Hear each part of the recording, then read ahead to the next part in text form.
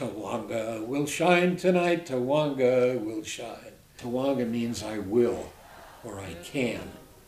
And that was the Indian translation. Well, I am third generation Tawongan.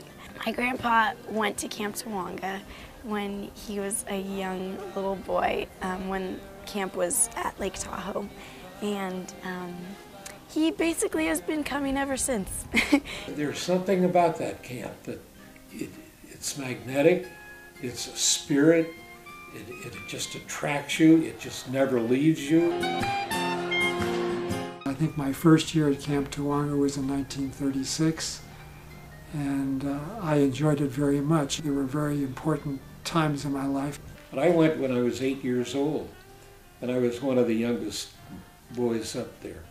The structures up there were very meager. There were tents, covers on wooden platforms, nothing like it is today. The first day of camp, they would bury Old Man Grouch, and that really impressed me.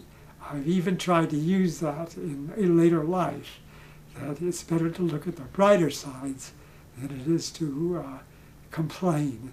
We had about $12 worth of athletic equipment in the whole camp. We used to play baseball out in the cow pasture, and we used, excuse the expression, but we used cow dungs for bases. And it was very touchy if you slid into second base. Most of the board were pals of mine, and we had a wonderful time opening the camp. I was there for the first opening.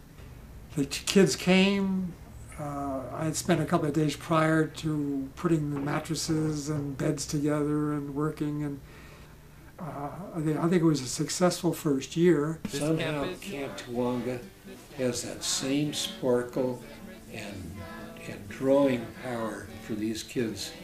And once they start going, they go as long as they can. In our family, 5 of our 7 grandchildren have gone to Camp Tawonga. Always have one foot in the soil at Camp Tawonga.